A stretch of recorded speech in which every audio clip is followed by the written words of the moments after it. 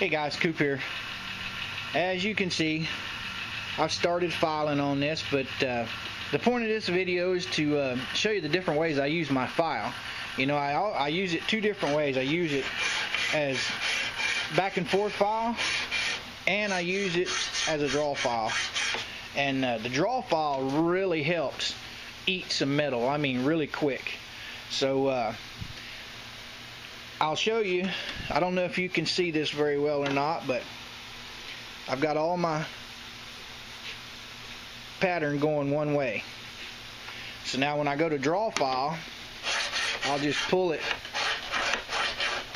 side to side, and I don't know if you guys can see that, but it is chewing that metal right up.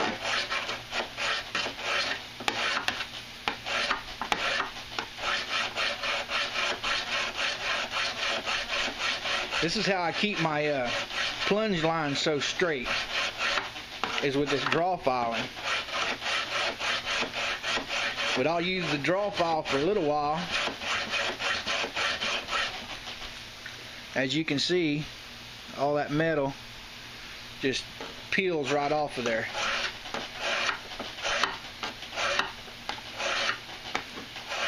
Then once I get all the blade with scratches going one way, then I'll go back and push file it. Now when I'm push filing, you might hear me going back and forth with it, but I'm not putting any pressure on it when I'm pulling back. I'm only putting pressure when I go forward. When I come back with it, I'm letting up on my pressure.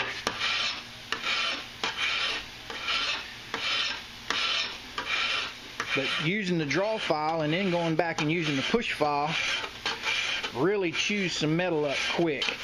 And if you've got the good files, the good Nicholson files, you know, you'd have this blade already done. But I'm using a little old cheapie from Harbor Freight. It does pretty good, but this method would go a lot faster if I had a good Nicholson file. Because this is a brand new file. I've only used it on a couple of projects, and my center teeth are already wearing down pretty good. If I draw file, I have to go up to the very front or to the very back. But anyway, guys, I just figured you'd be interested in you know, seeing how I use my file and the different techniques I use. And for no more time than it takes to use this file versus my belt sander, I'm going to stick with the file. The file works fantastic. You get nice even grinds, nice everything. Now don't get me wrong, there's nothing wrong with belt sanders. You know, if you've got them and you know how to use them, more power to you. It's just I prefer this little old hand file system. You know, I've not got multi-million-dollar orders to fill, so I can take my time and work on these knives as fast or as slow as I want. So, but just like I said, there's nothing wrong with the other files, with the other methods like the sanders or anything like that. You know, if you had the money, time, and patience to invest in them, go for it. But I don't know if you guys can see, but that point on that sucker is just needle sharp, and I couldn't get any better accuracy any other way than what I'm doing. But anyway, guys, I just figured you'd like to know the difference between the draw filing, and even though it sounds like I'm pushing back and forth, I might be sliding it back, but I don't have that much pressure on it. I'm pulling it and drawing it.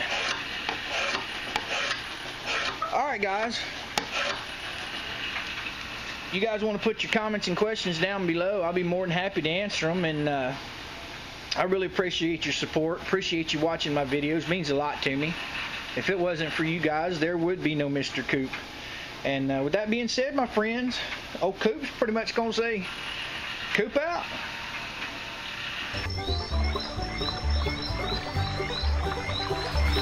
Bye.